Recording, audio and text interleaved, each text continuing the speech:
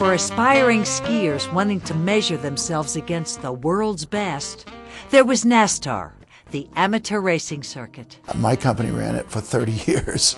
We had over 200 ski areas, and we had over 300,000 people a year competing in it. I still think I'm the only woman in the club who has 2 gold NASTAR medals for slalom. I just love the speed. I love the race. I would get to the top of the gate, and I'd be so nervous I just couldn't wait for the gate to open. And the minute it would open, I'm down. I was shooting out. One day I didn't think I did anything, and I got the gold. Back in the 40s and 50s, there were not too many people who skied, period. And so we were kind of like, I wouldn't say pioneers, but it was innovative for us to be up there in the first place. And this didn't have really anything to do with black, white, green, or gray. It was just not very many people skiing. And when we saw a person of color on the hill, and we go skiing over to them, everybody was trying to get everybody together because there were so few of us. There were even fewer black ski patrolmen.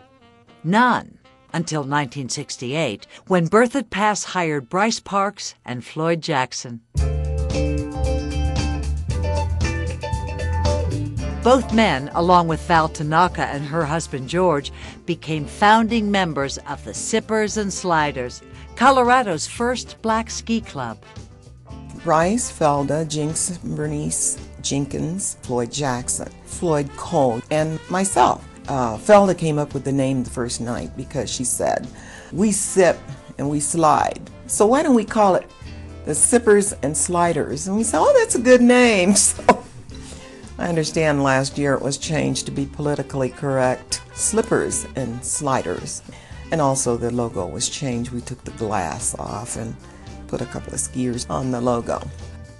The sport of skiing was for everybody and did not discriminate against race or age or ability.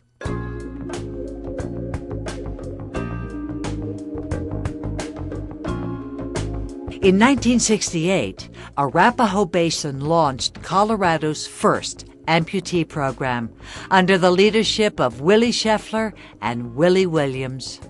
Here, Vietnam veterans and children from the Children's Hospital were taught the techniques of skiing.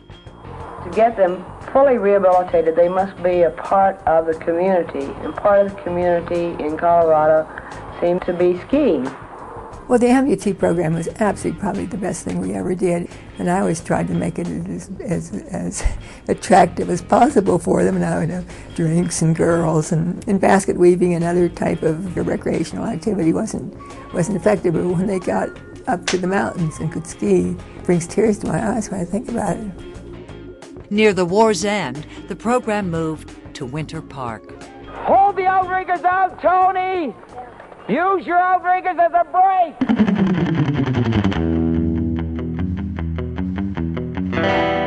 It was a windy, cold day. I was being very condescending. And I came up to this one little guy who had been hopping on one leg up the hill and slipping and falling. And he looked up at me with his glasses down here and he was crying. And he said, "I hate your guts." So I thought, wow, I'm really making progress here. Let me show you the down movement. Now I move my hips downward and my knees forward. My knee, plural, is wrong, of course. Singularly, I move the knee forward. And they got up on their one leg with their outriggers, and we started coming down the hill. And all of a sudden, they were getting it. And their jackets were open and flying, and I'll always remember the squeals. And I thought, oh my God, they are doing it. And this little guy at the end of the day came up to me and he said, "Hal, I don't really hate you." So the first day was a real challenge. In those days, it was known as the Winter Park Handicap Program. And handicap is a no-no word, and so we had to change it. So it's the National Sports Center for the Disabled now. It is the largest of its kind in the world. I have traveled around the globe, and never in my wildest dreams, when I put my hand up to volunteer, would I ever believe that this would become an international known program, and it was never intended for that. It just happened.